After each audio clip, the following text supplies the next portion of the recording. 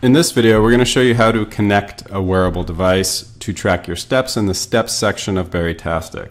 First, click on the main menu, those three little bars at the top, then click on settings down in the bottom left. Then you're going to want to click on devices and apps, which is the second item in this list. And then you're going to choose the device that you want to connect.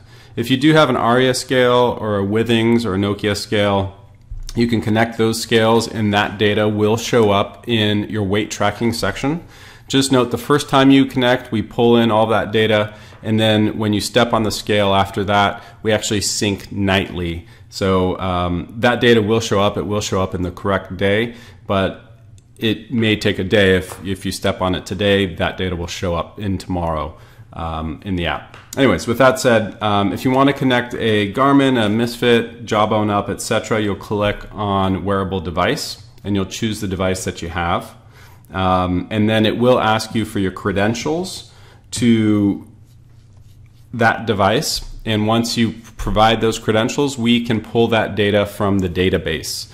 Now keep in mind, if you ever see that it is synced but not showing your steps, it's likely because your device is not syncing to the app. So for instance, if I'm using a Fitbit and it says I'm synced and it's not showing me any steps, then I want to open up the Fitbit app and make sure it syncs to the Fitbit app first, and that way Baritastic can go into the Fitbit database and pull your steps in properly.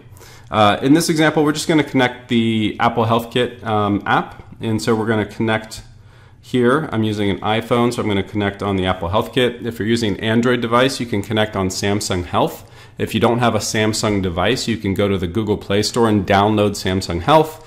And one of the workarounds too, if you do have a device that is not listed in this list, many times you can connect your device to Samsung Health or Apple Health Kit and then simply connect Baritastic to Apple Health Kit or Samsung Health, and that way you'll be pulling in your steps from your device even though it's not one of those listed devices. But again, let's just connect Apple Health Kit. We're going to click on this and we're going to say yes, we want to connect. I've connected to Apple Health Kit.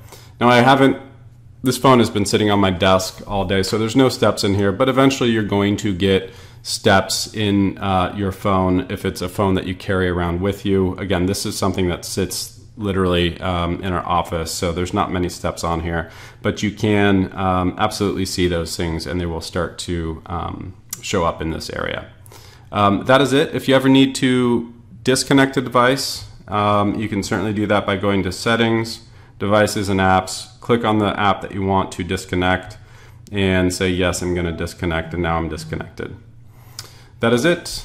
As always, if you have any questions, use that help button in the bottom right hand corner of the main menu. Thank you.